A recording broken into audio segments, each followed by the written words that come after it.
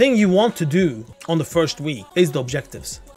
So, the reason why I want to do objectives is these fragment coins. These fragment coins you will like, especially the first week. And for everyone else that will not do raid and M+, you will like the coins all the time. Here, there's a vendor, Spinsoa, unearthed fragment coin exchange. She sells Whelpling and Drake fragment. 15 fragments gives you a crest, and you can buy 5, you can buy 10, you can buy 15 directly. Same thing with Drake. When it comes to Drake, 1 fragment coin equals 1 Drake fragment. Since it costs 15, you get 15. Whelpling is a little bit cheaper. Whelpling will upgrade adventure gear all the way to 411. It will also upgrade veteran gear to 411. Drake will upgrade veteran gear to 424. Drake will also upgrade champion gear to 424, the first 4 ranks of champion. So that's why you would like to have these two. And you get that from outdoor by farming these coins.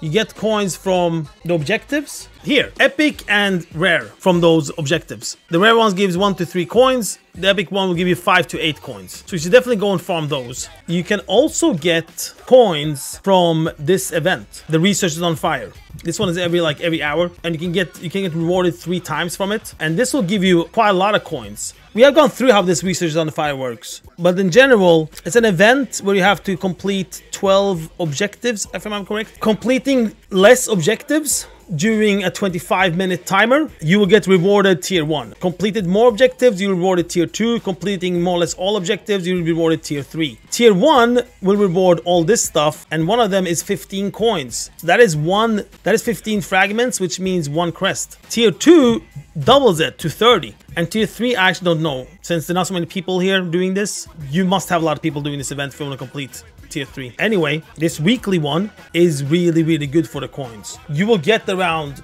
30 plus the 15, that's 45, and then plus a tier 3, maybe come up to 100, you know? So that event is super good. And then after that event, you just farm the objectives. You buy the stuff here, you get the crests, you get the fragments, make it to a crest, upgrade your gear. And this should definitely do first week, even maybe second and third week, because it goes to a pretty high eye level. If you don't want gear, you buy these baubles for these coins. And then there's a vendor next to him, a bauble vendor, where you can buy a pet, a snail, or a mount that we still cannot see how it looks, but a mount, an elephant mount, and another mount. So flying and non-flying mount. 400, 150. So yeah, that's really good. So definitely do that. And the problem is with these objectives, like we see 3 because we are close to them. Let me see now how many we actually will see if I fly around. Because you might think like, oh, but that's only 3 objectives, but it's actually much more. Now these disappeared. 1 new popped up there because I came closer. 2 more popped up there because I came closer. So over here is 3 more. So in total was 4 on this side, was 3 up there.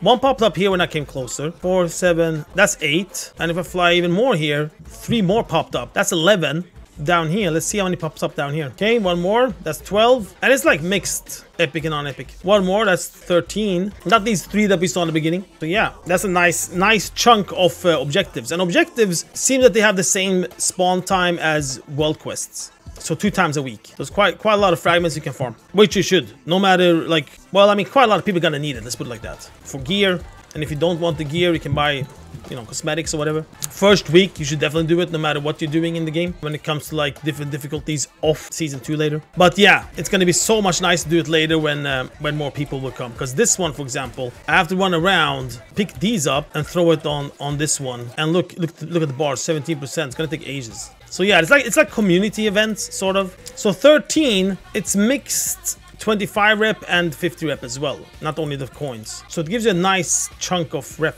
except for the nice chunk of coins.